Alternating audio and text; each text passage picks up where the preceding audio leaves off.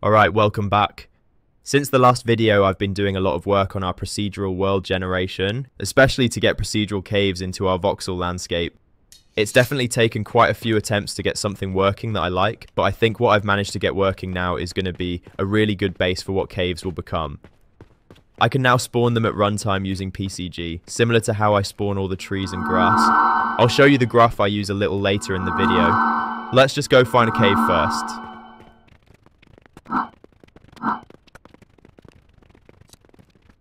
Alright, here's one. The caves themselves spawn with their own PCG graphs for ground cover, like this grass and bushes. Same for all the rocks, the mushroom trees, and the glowing clover and dangling bits. I add a lot of noise to the stamp I use to subtract from the voxel landscape. The stamp itself is basically a sphere, but applying purlin noise to that makes it look more like some sort of mushed up sphere, and I think this helps make the caves have a lot more variety to their shape. In the beginning, they actually looked like big empty toilet rolls. They were very round and very straight. What we've got now looks pretty good though. Let's just go explore this one first.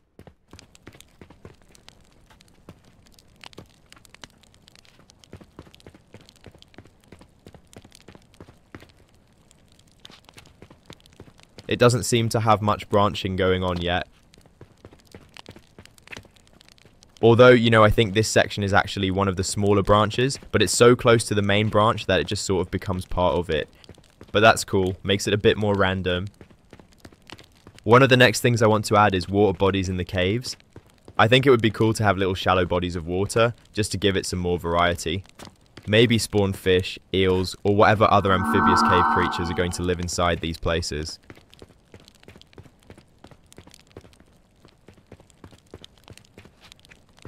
I tried not to make them too dark by using the flowing elements, but you can see it's still a bit tricky to see some areas.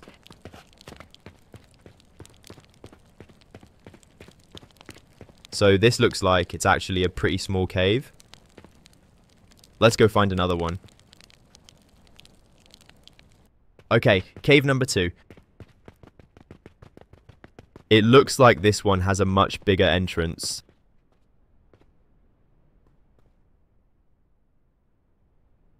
And maybe a smaller entrance off to the side there.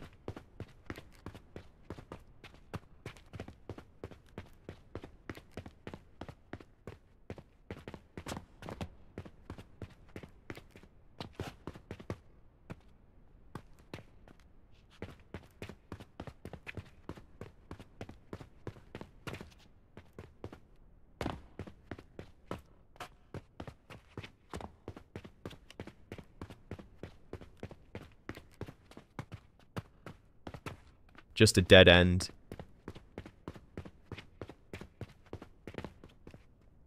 I just added this teleport to help with getting around while I'm developing things, but I actually find it quite fun.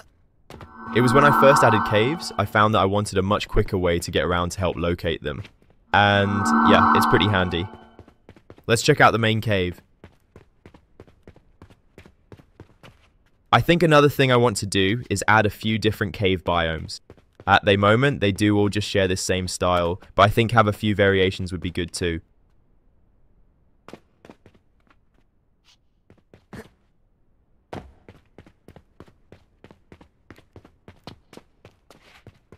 Yeah, the tunnels in this one are much bigger than the last.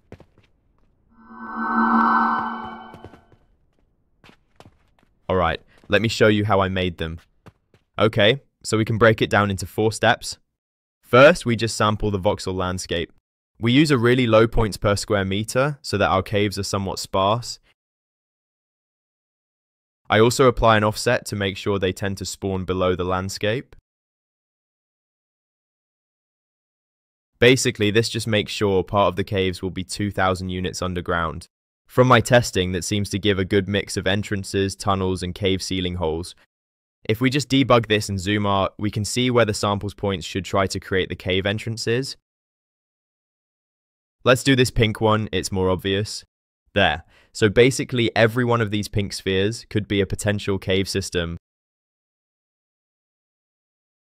There's a good amount of them around to be interesting and potentially combine with each other.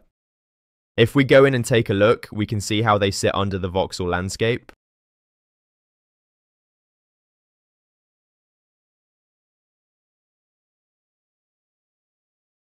The next part is actually making some tunnels from wherever we decided an entrance should go.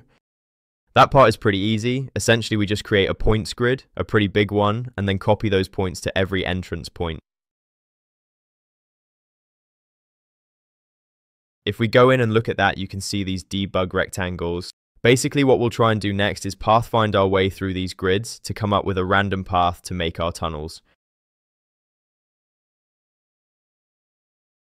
You can sort of see how these caves are pathing through their points grids.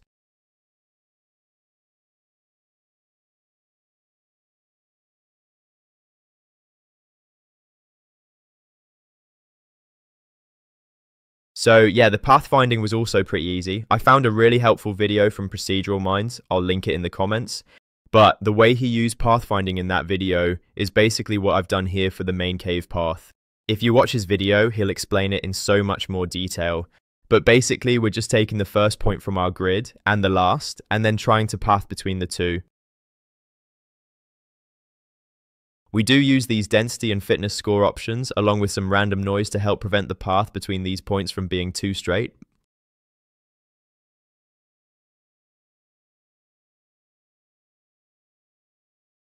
I also just apply some random transforms to the path to help make the tunnels less spherical and help give them a more interesting shape. From there, I do create two more paths, one which will branch directly off the main path, and a second one which can technically go from any 2 points in the grid. This gives us 3 paths in total, which can intersect or join in many different ways. Then finally, all we do is spawn our voxel stamp along these paths. The stamp is basically just a noisy sphere, set to subtract from the landscape. It's a mess. I need to clean this up at some point. But for now, it works well. So yeah, each path gets output as a spline, and then we just spawn the voxel stamp along those splines, one for each path. I'll turn off the stamps and just show you the debug paths. It makes it easier to visualize the 3 tunnels. Now we can see the main tunnel is the red, the secondary tunnel the blue, and the third, technically disconnected tunnel is the green one. In this system, they're all sort of converging along a similar path, so that would probably give some really wide tunnels. Down the end, the red and green do split. In this one here, the green one is branching off the main red tunnel. I think the end result looks quite good in game. The tunnels are varied enough, I just need to add some biomes to them, maybe some water. I hope you found this interesting or helpful. I might do a follow-up video on caves once I get some of those extra features in. But thanks for watching, and here's one more cave before we wrap up. See you next time.